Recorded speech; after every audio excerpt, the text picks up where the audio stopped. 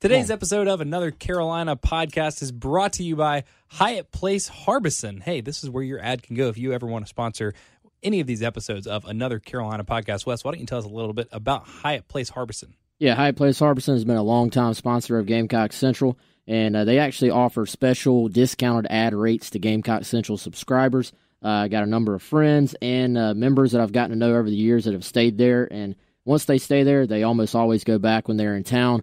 They have special rates for football games, special daily rates as well. So if you're coming into town for men's basketball, the final 2 home games, coming into town for baseball, now that baseball season has started, spring game, or even for the 2019 football season, they already have special rates. That is at 1130 Kinley Road, Irmo, South Carolina, 29063 here in the Columbia area. It's Hyatt Place, Columbia Harbison.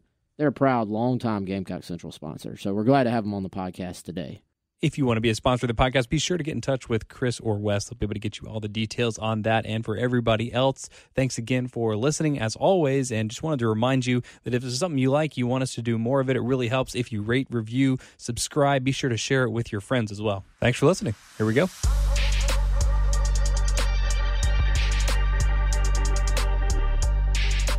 Another great episode of Another Carolina Podcast for you. A little bit of a slow news week, but we are less than a week away from the start of football season for some people. I'm going to go ahead and put myself in that list. South Carolina spring practice starts a week from Wednesday. Also, South Carolina basketball and a really interesting stretch run here in the SEC. But we start today with a couple recruiting notes. We have the local recruiting experts, Chris Clark and Wes Mitchell, as always, with me, Pearson Fowler. If you want to catch my local show on 107.5 The Game, you can do that weekdays from 12 to 1. Guys, we had a couple Carolina 2020 possible commits in town for South Carolina this weekend. How did those official visits go for these young men? Well, they had several guys in town. The biggest one, for an overnight trip, second one of this calendar year was Tank Bigsby out of Georgia. He's a guy that 4-star prospect, ranked number 31 in the country, regardless of position by Rivals.com. A huge, obviously, priority for the Gamecock staff, given their need at running back. 2 seniors at running back and another in A.J. Turner who could really play defensive back or running back this year. But those guys will all be departing, sort of a wide-open race. And so Tank's been a guy that they've been recruiting hard.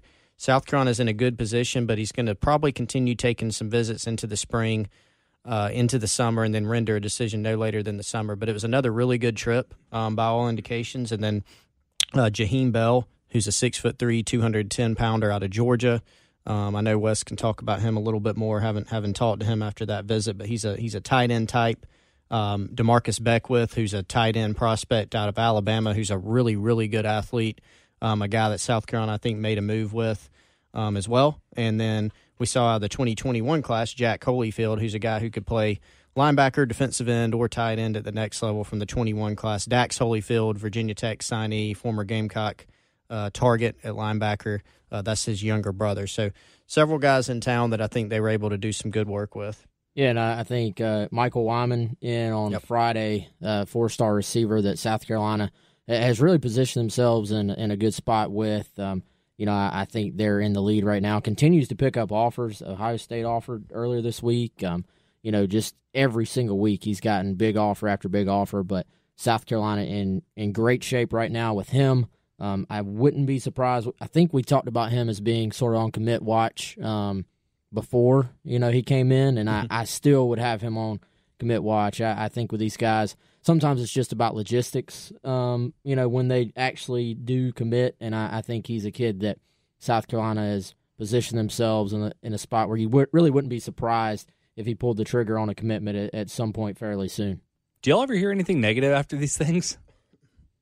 I mean, over the years, like maybe every now and then. Because I feel like everyone just comes out of these and they're like, oh, yeah, it was great. Have a good relationship with the coach. The blah was good. This was good, blah, blah, blah. I mean, How much insight do you guys actually get from talking to these guys after visits, especially when you're early in the recruiting process like these guys? We're talking about 2020 recruits here. I mean, in terms of it depends on the prospect. I mean, the recruiting market now is so oversaturated, I would say, that, not only these kids have, coaches from colleges and even from high schools, I mean, hitting them up, specifically college coaches, of course, and support staffers, they get media types like us, and we try not to blow kids up, of course, but they get guys like us who are, after they visit, we're trying to catch up with them and sort of see where things stand, get interviews with them. That's part of our job. And so there's a lot of them, there's a lot of media types or people who are sort of attempting to be media types who are hitting these kids up. And so it gets oversaturated. A lot of them don't like to talk as much. It used to be back in the day, it was a little bit easier. There's some other aspects where there's more stuff that kids put on social media now. They put themselves out there a little bit more because of social media, so it sort of balances it out a little bit. But some prospects are more guarded than others. A lot of times you're going to get, nobody's in the lead, and generally the visits do go well because, look, these are fun trips. Sort of like if you go to an amusement park, you're probably going to have a good time. These guys, when they're taking visits to places with coaches that are loving up on them and they got great facilities and a lot of good things going on, they're going to have a good time on the trip because of how the trip's structured. Every now and then something goes awry. That's happened at South Carolina. That's happened at a lot of other places, Alabama, Georgia, wherever. And so some kids will tell you some things a little bit behind the scenes, but a lot of it for us, Wes, is about trying to find out what we can aside from just talking to the kid. If that's all we relied on, I don't think we would know as much. There's value in talking to the kids, but oh, we'd be screwed. Yeah, there wouldn't be as much if we just went based off what they told us. Yeah, I think a lot of it is just about sorting through the noise, and you don't always, as much as we wish we had it all instantly, and as much as some of our readers wish we had it instantly, you don't always really get the full story instantly, and it is ever changing. So, I try to look at it. Okay, the visit went well everywhere. How did this visit compare to other visits? If we can get that information, what feedback have we heard that prospect is giving non-media people, whether it be a high school coach, a trainer, a college coach, etc.? And then how close is said prospect to making a decision? And that's something I've tried to pay more attention to lately, because having a lead for a guy who's going to decide in December really maybe doesn't mean much of anything, but having a lead for a guy who's like ready to decide fresh off of a visit, then I think that means a bit more. And then, hey, are there more visits to come? If South Carolina's in the lead for a guy, but he's got 5 more visits planned, that's a different situation than he's got South Carolina leads. We're hearing he's ready to make a decision, and we're hearing he's not going to take any other visits.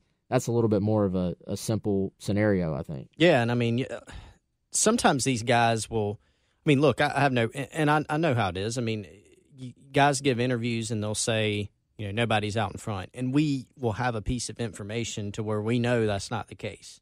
It's not the kid's really trying to mislead us. He's just not wanting to say as much about it. And that's understandable, because whatever they put out in a forum like that for a public interview is going to be disseminated as sort of where things stand. And oftentimes they don't want to say as much. But you get those situations. Sometimes kids are completely forthcoming, which is fine too. This school's in the lead, or this is my top 5, whatever it may be. But like Wes said, we sort of have to use some discernment just based on experience and based on the kids. There's some kids that even to college coaches or high school coaches, people who are very close to them, they won't have a clue what the kid's thinking, because most of the times that adds up to the kid doesn't know. The family doesn't know.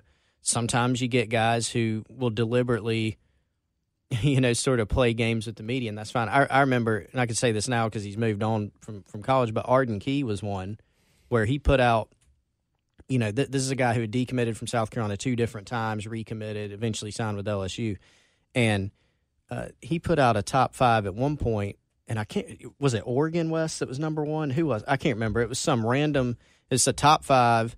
South Carolina was number 5. And I knew, based on some other stuff I'd heard, that South Carolina was still in the lead.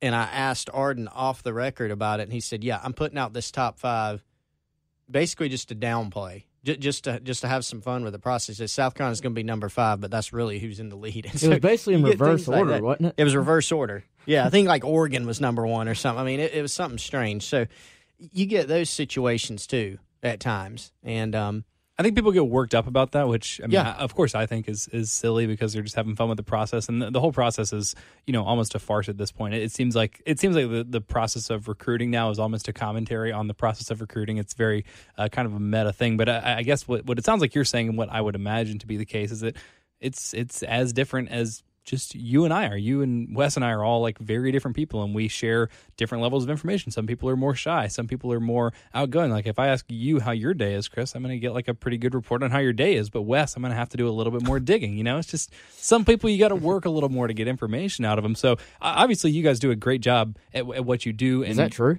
Huh? Is that true? I don't know. I feel like maybe a little bit. He's basically saying I talk too much. Yeah. Which is entirely well, possible. no, I mean, like, I feel bad because I feel like I talk way more than both of you guys, and sometimes I feel bad for talking too much. But is that true, too, that he talks more than us? Not here, because you guys are the experts, so I try to give you the floor because I don't know what I'm talking about. I just try to be a good host and get the heck out of the way. But just to use an example, I don't know. Maybe it's, I don't know. Wes, I feel like I don't know as much about you as I do about Chris. We're going to have a like heart-to-heart powwow get-together. Need to know your life story. I feel like I know Chris's life story better than your life story. I'm still upset you didn't take me to Dave Chappelle as part of that. So look, if you'd have taken me there, then we'd be best friends. It was a good bonding ticket. opportunity. Yeah. I mean, well, the thing is, I didn't even buy the tickets, so you're going to have to fuss at Andrew Mason-Dixon of the Andrew Mason-Dixon lines. Yeah, exactly. So obviously, like I said, y'all are great at this. Y'all are good at reading between the lines, deciphering it. If a guy says, oh, you know, this weekend was great, you're good at then either tempering the expectations for fans that get too excited on the boards or saying, oh, actually, he had a great time. So are there keywords that you look for? Are there certain like phrases, trends, like little giveaways, or is that as varied as the prospect himself? I don't think so. There's not like a trick that y'all use that's like, oh, he said this. That's like that tipped us off that actually he had a bad time this weekend. Or I mean, actually, you can, you know, maybe that's something we need to start doing. Yeah, Pearson's giving us tips now. But it would make sense. I mean, this is like poker. You don't want to give away your tell. So I understand if you want to keep it, you know, private for business. I think some kids can at times sort of give it away. I mean, if they go visit a place 5 or 6 times and they've only been to another place like once, yeah, you know, and then they're saying that those schools are even. Yeah, I mean, you follow the visits to a degree. You've also got a kid where if he says, look, the number one factor in my decision is going to be I want to go play for a coach who's got an NFL track record. Well, you know, generally you're going to look a little bit more to those schools. Now, you know, there's a lot of different factors that go into the pot. I mean, really. And so it is tougher at times to get stuff from the kids directly. I can say in our experience, especially as of late in the last several years, it's been much more about getting stuff from other places aside from the kids. And I think that's been reflective in some of the stuff that we reported. Like I look back on, you know, just thinking of a few, you know, or Trey Smith or Jemias Williams or Zach Pickens, some situations where I guess maybe the casual line of thinking is people looked at Zach Pickens and they went, he's a 5-star in Anderson, he's going to Clemson, you know. And if Zach sort of says some good stuff about Clemson or says things even, well, that's really not where things were for much of the process. Right. Jemias Williams, a lot of people thought, well, he's going to flip to Georgia. Or Trey Smith, his mom played for Clemson, he's definitely going there.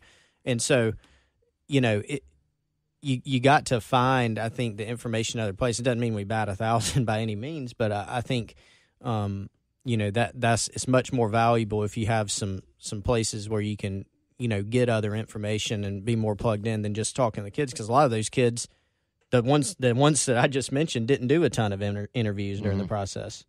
Well, if a kid will talk to you off the record too, it's always and that happens. If and when that happens, that's when you. A lot of times, to me, that's when you get the real deal story. Yeah, because even coming from various sources, it can get murky, or you'll hear. You know, for sure. I remember trying to think. And it seems like down the stretch of a recruit, if a guy has an announcement set, as in, okay, so some recruitments, they just end, right? Somebody just commits, whether they're on campus or a lot of times they'll be on campus, they'll tell a coaching staff they're coming, then they go home, they sort it out, they get their Twitter post ready, and then they just commit. Seems like Zach Pickens kind of fell into that category, right? Kind of a no-nonsense, just business, straightforward. His announcement wasn't with a lot of fanfare, and it wasn't a huge surprise when he committed to South Carolina. To an extent. So then there's other guys that have an announcement set, and whenever there's an announcement set, the information just always seems to get murky if it's an actual somewhat close battle, because there's a greater sense of people trying to sort of hide what's going to happen because there needs to be some excitement in the announcement. I feel like. I mean, I remember going into the Stephon Wynn announcement, and and it really didn't even look like it was South Carolina, but there was it was all over the place. Some people said Georgia, some people said South Carolina, some people said Alabama, and the information was tough to actually sort through. And then that's when you have to start, hey, where are you hearing this from? Where's the person that's telling you hearing this from? And then almost as important is when did they hear it? When did they hear it was a big one? Because Stephon, I remember you call, and I think, and I'm not trying to brag. I can brag on Wes because it's not, me or Pearson. That was a joke, Pearson. Anyway, but Wes called. We did not know for sure was Stephon until the day of. Right. But Wes thought from what he had heard Alabama. I remember that. And it did change. I mean, there was a time, like, we sort of took some flack after that because at one point we had reported that South Carolina was in good position, which I'll go to my grave saying that was the case. Because we knew specifically what was being said, who it was being told to. Mm-hmm. And it sort of flip-flopped at the end. And I remember we didn't find out. I sort of, like, Jedi mind-tricked somebody at the announcement to telling me that it was going to be Alabama, so we sort of knew before. Yeah. We didn't spoil. We just let him go. But, I mean, it sort of just verified what Wes had been hearing. But, yeah, that one was an interesting one for sure. There's been some interesting ones. So with all your powers of discernment, and maybe this is now like the worst time to ask this question, but since obviously you guys have just given some examples of how you're good at doing this, was there anybody this weekend that you feel like significantly changed his tune on South Carolina either way? I mean, I think they came into the weekend good with Tank Bigsby and Michael Wyman. And I think they exited good with those guys as well. I don't think we have a feel for some of these other guys yet. Because, I mean, it's one thing to say that we say positive things about all the visits. Because, I mean, these visits do go well. You're going to look at a new $50 million facility that has, like, everything in it. You're going to have fun. Yeah, well, all three of us have been through it now. I don't know how you can go in there and not be absolutely blown away. You're going to have a blast on every visit, probably, for the most part. Yeah. But I think there's a difference between saying the visit went well and then us being like, well, South Carolina's going to get this kid. I mean, you look at Jaheim Bell. I think the visit went well, but I don't really know that I have a great feel yet for where South Carolina stands. He's picked up a lot of offers lately. He immediately went to Alabama next day and picked up an offer from Alabama. So when that happens, does that overshadow the South Carolina visit potentially, that you're going to a place like Alabama and they're instantly, offering him, and some of these guys, some of the stuff runs together even for us covering it. But I mean, I think Jaheim's got like over a dozen offers just since it turned 2019. So he's been blowing up. So does he have a good feel for, what he's going to do even? Because a lot of times fans want to know, hey, what's the guy thinking? Well, the kid may not know at this point. So then we really are just guessing. Who was the most confusing recruitment to follow? I was just trying to think of that. The most confusing or the hardest to decipher? Be a tough one. That's a good question. It's a stumper. It was so when Marcus Lattimore, when he named Auburn remember him naming Auburn his leader after his South Carolina official? Yeah. And then he put on the Auburn hat during his announcement thing. Pulled it out. Yeah. Now, see, by the announcement, from what I remember, I believe we all we know. Thought it was South Carolina, felt really, really good about it being South Carolina. Right off of his South Carolina official, he named Auburn his leader. And I never, do you know if that was just throwing people off the scent, or was that real? No, I don't know. We need to ask him. We do need to ask him. We should bring him in here on on the podcast one day. That'd be great. I do remember this about Marcus when he was like a sophomore. So, I mean, he had started to sort of blow up, but I used to be able to call him and talk to him for a long time, and we always had a pretty good relationship during the process. But when it started getting down to the wire, like the last maybe, I can't remember the time frame, so long ago, 2010. So this was in 2009. Mm-hmm. and into 2010, he sort of went radio silent. I mean, wouldn't respond, which is fine. I'm not mad at him about it, but wouldn't respond to calls or texts. And then all of a sudden, I don't remember what day of the week, his signing day announcement was not on signing day, right? It was maybe like it was the day before. Day before. Yeah. So it was on a Tuesday, I guess. I think it was the day before. Yeah. It was close to it. So let's say it was the day before on like a Tuesday. Signing day would have been Wednesday in February. Say it was on a Tuesday. It was like either Saturday or Sunday. He texted me out of the blue. Had not heard from him in forever. And he's just like, I made my decision going to South Carolina. I was like, oh, okay. Which I was fairly confident in that. Yeah. Sorry if Marcus is listening. Yeah. Sorry that I spoiled that, but I think it's okay now to sort of reveal that. It's been a few years. Yeah. It's been a while. But Marcus was not the most confused. Was that the most confusing for you? I wouldn't say the most confusing. Because at the end, you sort of knew. It was just interesting how everybody kind of, like, Carolina, I feel like we thought Carolina was the pick. Yeah. For most of the time, but it wasn't really certain until the end. Clowney, you felt like South Carolina was in good shape for a long time, but then there was always this thing about, well, Alabama is still right there. Alabama's right there. Then you have the late Clemson made the push, and you're like, is this real or not? Yeah. Yeah. And I mean, Marcus had a weird like potpourri of schools where it's Auburn, then he's got Oregon. You remember Oregon was on his list for a long time. Oregon was there. Vaguely. They fell off eventually, but they were like in the top 5 for a while. Then you had Penn State. Clemson was actually his first offer, I think, when he was a freshman or sophomore. So what's your weirdest one? I've been trying to think of it. You asked the question. Arden Key was weird. It wasn't that confusing because, it was sort of confusing to follow just because when a kid decommits and recommits twice. Mm-hmm. I think he was like one of the first ever re-decommitments. Re-decommitments, So and then a de-recommit, right? Y'all are above mine. Yes. He re-decommitted and then de-recommitted. Yeah. No, another one that was sort of tough at the end was Channing Tindall was tough at the end for a little while. Yeah, but I'm going to say Yeah, you knew it was Georgia, but it got a little. No, it's bad. I feel like my best quality is sniffing out when someone's not going. Something's gone wrong. When something's going wrong. It's like my humility. I was like, Stephon Wynn's not coming to South Carolina. Right? Like, really? Uh-huh. Like no. Then because I told you a couple of months before, I was like, Channing Tindall's not coming to South Carolina, and at the time it was like, and you had some info as to why. Yeah, and we're just guessing. Yeah, it was well sourced, but I feel like that's like.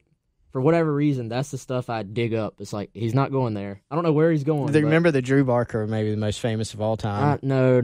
We're not going there. No, but I mean, that curse has been long broken. Oh, I never thought it was a curse, but still, you sniffed that one out. I did.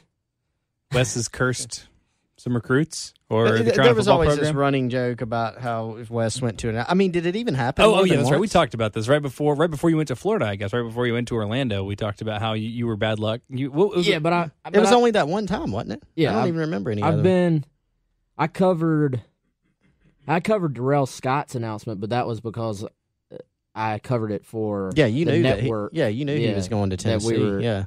But some people took it as me going meant. That was going the to reason. South Carolina. Beforehand, because automatically people think if somebody covering the team is going, that's a sign. Which, I mean, a lot of times, 90% of the time, it is. But the Drew Barker thing for a while haunted me, especially on Twitter. It's easy for things to haunt people on Twitter. People on Twitter aren't totally reasonable. Yeah, I don't think the Drew Barker thing haunted you on Twitter. I think people on Twitter haunted you. I think that's probably a better way to say that. That's probably true.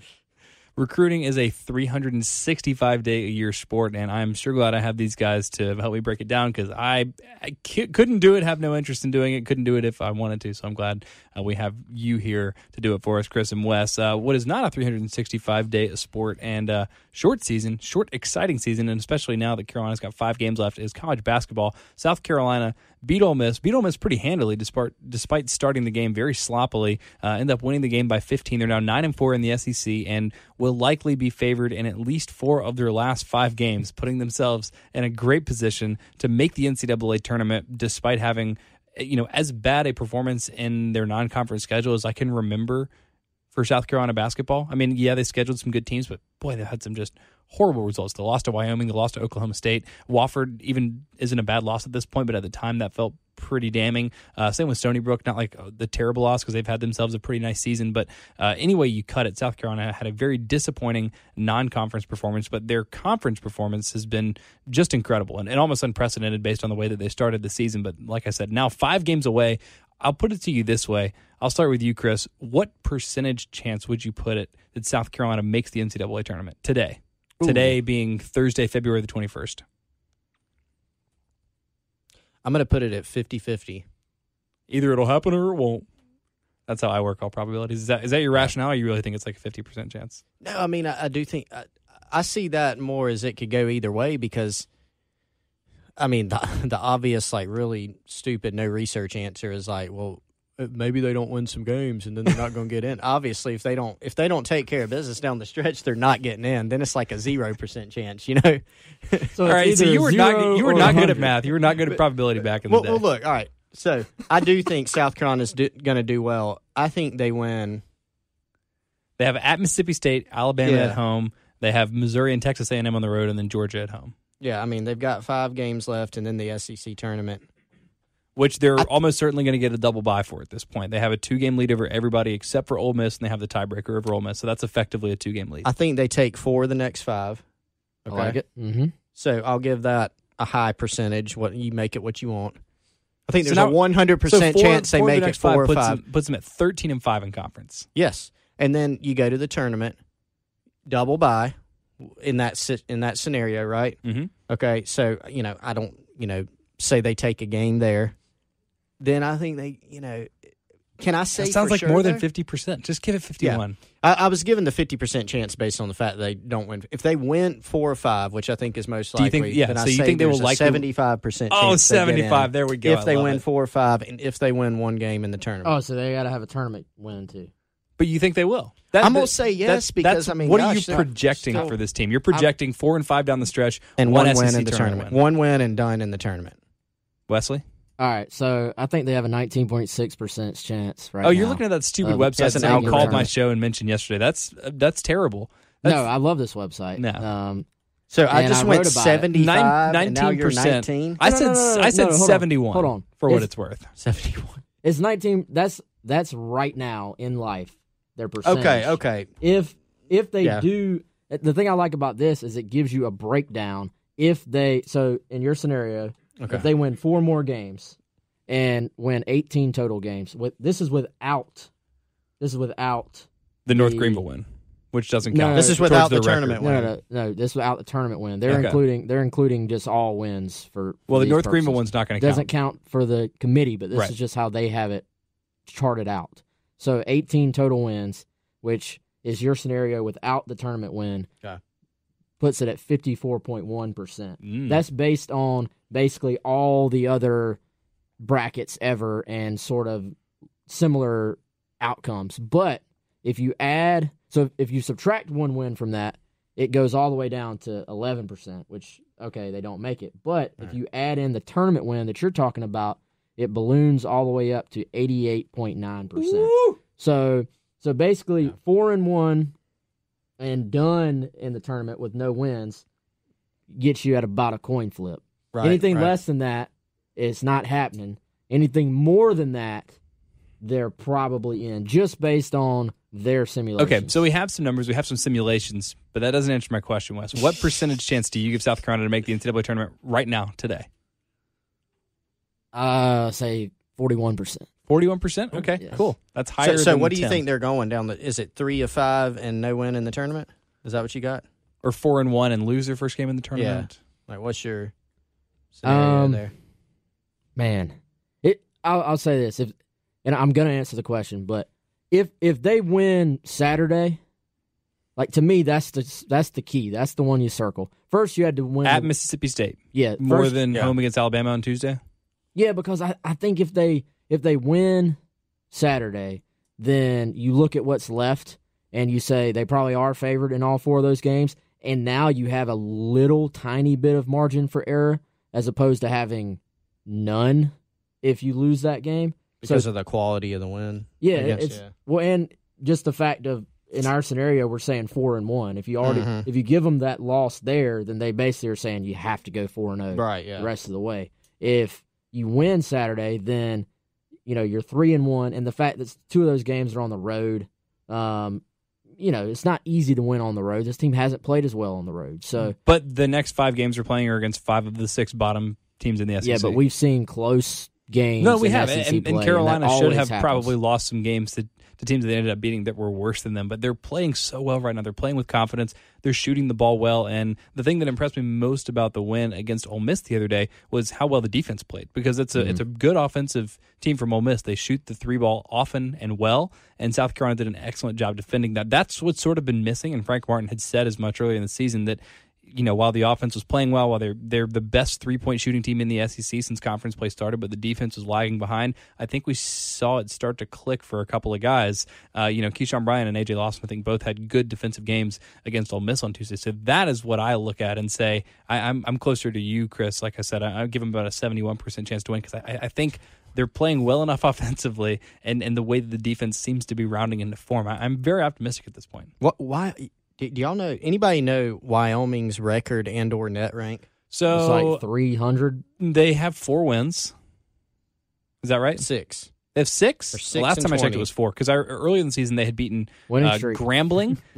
They beat Grambling. They beat Drexel. And they beat someplace in Utah called Dixie State. They were the Dixie State Rebels. Would not have guessed that was in Utah. Also did not know that was a school. But that was my favorite fun fact for like a week. The Dixie State Rebels is a school in Utah. Net ranking's 319. That's bad loss. unbelievable. Stony Brook is a bad loss as classified by Colin Taylor of GamecockCentral.com fame. He's got a really good piece on this. But they're number 152 in the net rankings. That's not great. They are 21-5 and 9-2 in the American East in second place. The Wyoming one and the Oklahoma State games really kill you, especially the Oklahoma State one, because that was in the middle of the season. You can at least say Wyoming's early in the season. The team's playing a lot better since then, but the Oklahoma State one really kind of sticks out like a sore thumb, and an otherwise pretty good run of play for Carolina. Yeah, I feel like, and you can always say the what ifs, but you look back and you're just like, if they could have one more win out of those bad losses, and it's maybe a different conversation. But hey, I think one of the greatest signs though is, and you can say what you want about the bracketology stuff and all that, usually I feel like pretty accurate. South Carolina actually being mentioned, and it took forever during this little recent run of success for the national guys to even mention South Carolina as a possibility, I think. And now they're listed on Lenardi's next 4 out. So not even on the last 4 out yet, but next 4 out. But trending in the right direction. Yeah, and the other teams in the last 4 out are Florida was in the last 4 out. I think I saw Alabama was in there too. So South Carolina already has the tiebreaker over Florida. They have the opportunity to get the tiebreaker over Alabama next week. And by the time we do this podcast again next Thursday, I think we'll have a much, much clearer picture. Obviously, there will only be 3 games left, but South Carolina will have played Alabama and Mississippi State already with 3 very, very winnable games left. So we'll have, a clearer picture when we do this time next week. Other thing that's happening next week, guys, is this the start of football season for y'all? Spring practice starts on Wednesday. It never ends. No. I don't think. Okay, all right. So football's 365 for y'all. I've enjoyed like a little 2-month respite, but for me, this is like when I start to get excited. There's a little bit of a lull again there, I guess, in like May, but by June, there's like nothing else going on except for like the end of the NBA season, and so that's when I start to pick up like my athlon sports and start to read up on everything. So this really is the start of football season for me. Wes, what is your favorite part of spring practice? My favorite part is seeing, which we don't always get to see as much as we used to, but seeing the new guys for the first time in a college atmosphere. Personally, I mean, Zach Pickens, Ryan Helinski, they're the 2 highest rated guys for a reason. Mm-hmm. I'm excited to see how do they look in that new setting. How do they match up with their teammates? Spring practice for newcomers, I mean, you're thrown in the fire. Like, there's going to be some bad moments. You don't know where you're going. You don't know what you're doing yet. But I think, especially a guy like Pickens, the athleticism, size, length, speed, there will be times where we're hearing about Zach Pickens just taking over, I think. And then Helinski, I think playing in the conference he played in, one of the toughest divisions in high school football. You watch his film, dude, he's throwing the ball into tight windows already. And I think that will – not that I think he's going to beat out, Jake Bentley, but how does Helinski's, I guess progress you could say, but how does Helinski's first time out there compare to what Dakereon Joyner looks like now that he's had a year within the system? That would be some of the more interesting things I'm personally looking forward to. Chris, what's your favorite part of spring? I would have to say, same as Wes, just in terms of seeing some of the new guys that we've sort of covered, actually being able to see them in that setting would be my favorite part. In terms of what I'm most intrigued by, maybe, Wes mentioned the quarterbacks. He mentioned Joyner. I'm intrigued by Joyner. Of course, I want to see Helinski, what he can do, but just intrigued to see how much growth there is with Joyner. Again, I don't think anybody's going to displace Jake Bentley as a starter. I don't think there's any reason to anticipate that. But with Joyner, he's got an interesting skill set to where I'd have to wonder, is there going to be an effort in his second year now that he's had a little taste of action last season. He's had some time to grow. Are they going to find a way to try to get him on the field this season? And so just seeing, not only his growth just in battling for that backup spot, but also is there going to be some other role that he has on this team? Now, we'll probably won't get that answered in spring practice because we may not be able to see enough, but just if we hear something, I'm intrigued by that. The offensive line, just the shifting that goes on there, what combination they settle on because they're replacing some guys there. There might be some movement there. And the running back position, just trying to see how that battle shakes out. Thomas Brown, new coach, new set of eyes, see how the guys respond to him, see how Deshaun Fenwick and Levante Valentine look, Kevin Harris, the freshman. Those are some of the positional groups I'm most intrigued to see. I love the spring game, especially when it's actually warm. Even if it's just breaking warm before it gets a little bit cold again, before it gets warm for good. But there's something, I don't know, just very nostalgic for me because, I grew up going to a bunch of spring games, obviously. It's just fun. You sit out there, it's in the sunshine, you get a little bit sunburned because you weren't expecting it to be like sunny and warm, and you're just watching football, and it's really nice. So that's the thing that I most look forward to and I guess like most about spring. Always a spring superstar. Yeah. Somebody who has like 12 catches. And it's like 50-50 if they are even going to catch a pass. Right. Yeah. Well, I'll tell you, though, I don't remember if it was last year or if it was 2 years ago. Gosh, I don't even know what year he is, so y'all can correct me if this was last year, not 2 years ago. But I think it was 2 years ago because I didn't even watch the spring game last year. But I remember being very impressed with Keel Pollard's physicality, with his ability to go up and get the ball. Out. And then didn't do a whole lot last year, but obviously a very deep tight end chart last couple of years. And so now we've seen him like sort of emerge onto the scene. So, there's a little bit you can glean. If nothing else, just like the physicality of some dudes, which is really impressive. I also remember Torrey Gurley being someone that stuck out in a spring practice just because it's interesting to watch like a 6'5", like basically giraffe run down the field and catch footballs. That was always fun. So by this time next week, we will have probably 2 spring practices in the book. Probably won't have a whole lot of headlines, but maybe a few more thoughts on that. Before we get out of here, as always, like to get to some of your questions. There's a thread up on the Insiders Forum on Gamecock Central right now, and we'll go ahead and start with James Robb, who has a which happens first question. We'll start with Chris because Wes just pointed at Chris and left. So which happens first, Chris? Will Muschamp beats Clemson? Ooh, that's a tough one. Or Mark Kingston makes it to Omaha?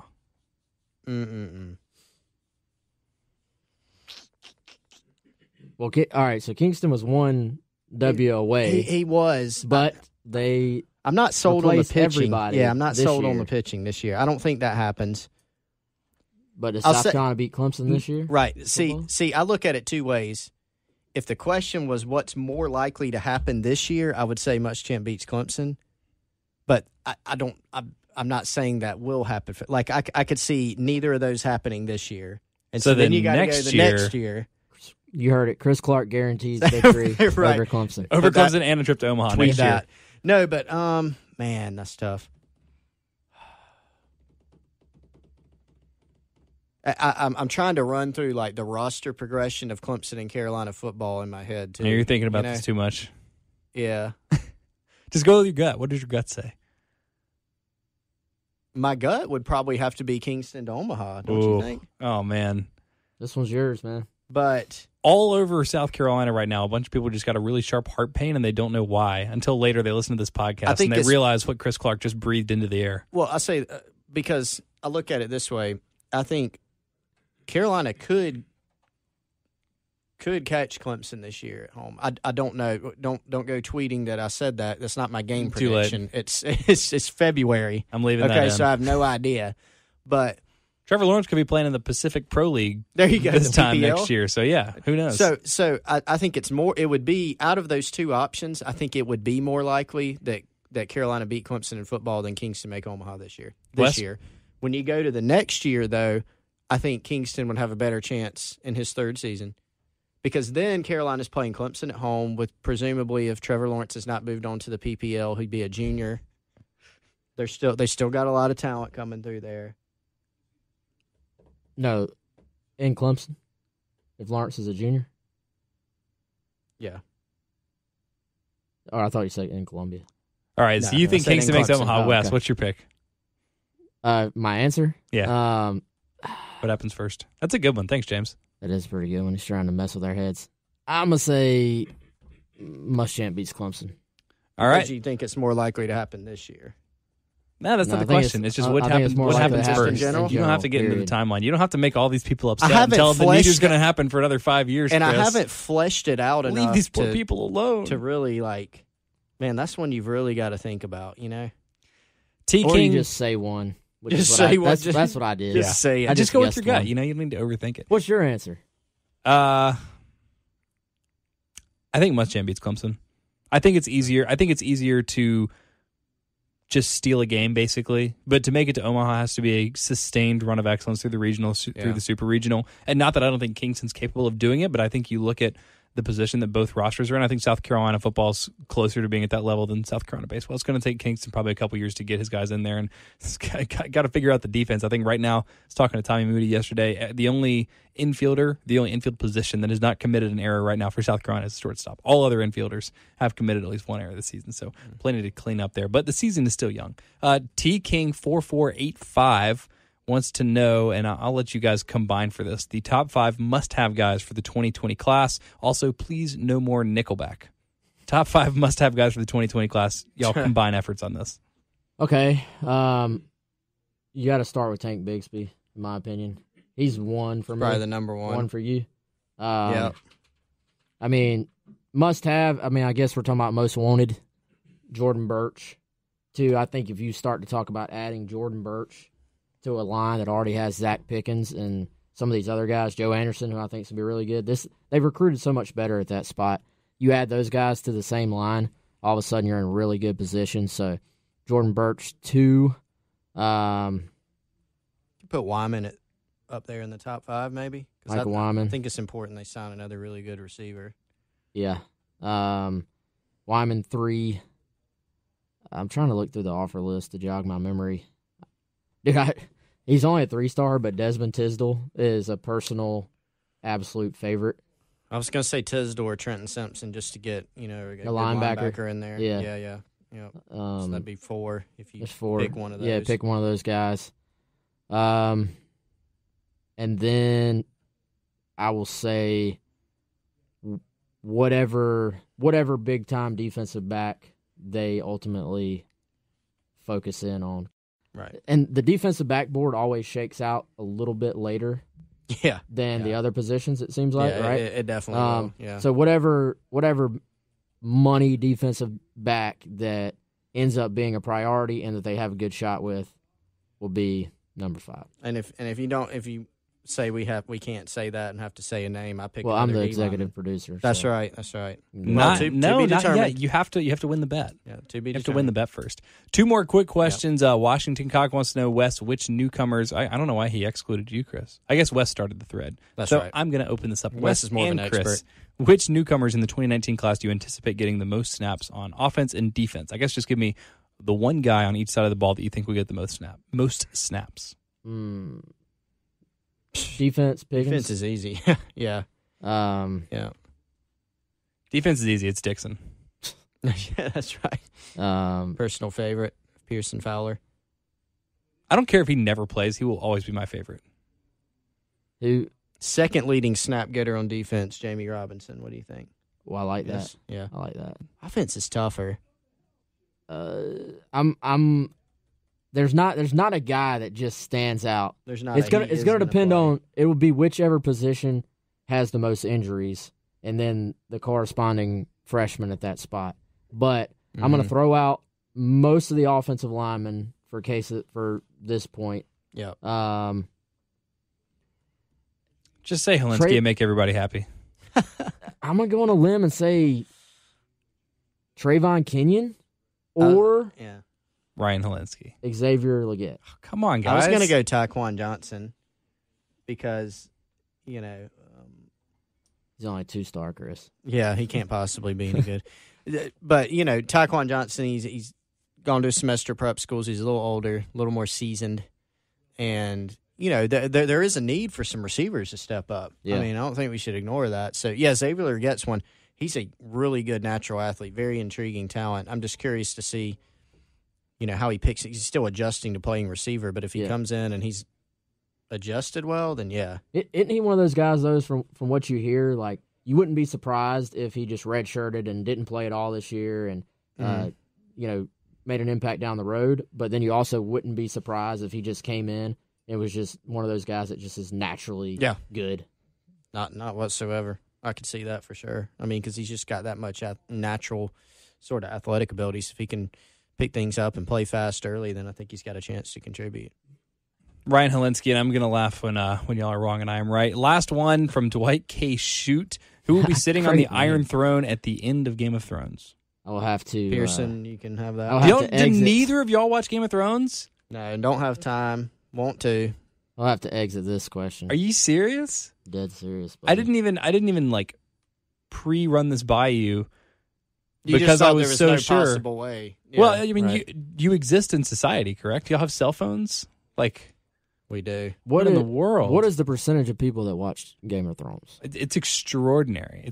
I mean, you can look it up. You have a computer. I mean, I have 2 computers in front of me, but I'll let you look it up in front of you with your one computer because I'm watching highlights of DK Metcalf and recording this podcast. But you can actually get Vegas odds on that. And right now, the odds-on favorite is Bran, which is really weird because he's not even Bran anymore. He's the 3-eyed Raven. But I'm going to go with, I think, like the 3rd odds-on favorite because number 2 is Jon Snow. I think I'm going to go with Daenerys because she's the one that wants it the most and I think is in the best position to sit on the throne. Like Jon Snow doesn't want it. Bran, again, isn't even Bran. He's a 3-eyed Raven. So I don't know. There's the Ringer did a great podcast on the odds, who are the value picks and who is most likely to be sitting on the Iron Throne at the end of Game of Thrones. Wes and Chris, this is like hugely disappointing. What do y'all watch? Okay. Are y'all like Walking Dead people or something? No, not either. Nothing? No. I guess, Chris, you probably just watch cartoons because you have young children. My kids don't watch TV that much. Okay, so your kids are going to be smart. They'll watch really weird YouTube videos where they. Well, that's the new TV, actually. Stuff. Yeah, people don't watch. Really what do you watch, Wes? I'm a Netflix binger. There's like thousands of shows on Netflix. Do you watch all of them? Yeah, for the most part. All of every single one. See, this is what I mean. It's easier to get stuff out of Chris. I like a lot of shows. I like all the Marvel shows. Stranger Things was awesome. Excellent, yeah. Okay. Breaking Bad is my favorite all-time show. Okay, great. Do you watch Better Call Saul? Yeah, I like Better Call Saul. Not quite as much as Breaking Bad, but it is very, very well I haven't gotten into it yet. Up to speed on that. They're making a Breaking Bad movie. Did y'all hear about this? No. Yeah. It's a sequel, so it's what happened to Jesse Pinkman after the end of Breaking Bad, which I'm not very excited about because sequels are pretty much always bad. Yeah, I mean, I guess I have to trust that if it's the same team, if it's Vince Gilligan's crew, that they'll probably do a good job with it. But I don't really want to know. I kind of like the open-ended ending for Jesse. But yeah, The Americans was really good. Anybody watch that? You know, I watched like the first season or 2 of that, and for whatever reason, didn't get super into it. But I know a lot of people that like it. It's a well-regarded show. It was good. Wes and Chris, you guys need to watch Game of Thrones. You still have a couple months to crank it out, to binge it before the new season starts on April 14th. So Dwight K. Schrute, thank you for that question. Thank you everybody else that posted your question on Gamecock Central, that is listening, that's watching on the live feed on Facebook Live right now. If you like it, remember to rate, review, and subscribe, and we will be back next Thursday with another episode of Another Carolina Podcast. Thanks for listening. He's all fired up now. 6 to 8 points for Wes. Wes, can I get you saying 6 to 8 points? 6 to 8 points. All right. The over-under for the spread, I'm setting it at South Carolina +3. I'm going to take the under. You taking that? Wait. +3. What? Taking the over. All right. I'm taking the under. Carolina will be favored by the line will be no less than Carolina plus, no more than Carolina plus 3. Yeah, I think it'll be. Wait, how can they be favored if they're plus 3? No, I'm saying it's not going to be worse than plus 3. They're going to be plus 3, plus 2, plus 1, even or favored in this game. And he thinks they're going to be plus 4, plus 5, plus 6. All right. And then whoever gets the line right, and whoever gets it right is the executive producer. Is the executive producer of Another Carolina podcast.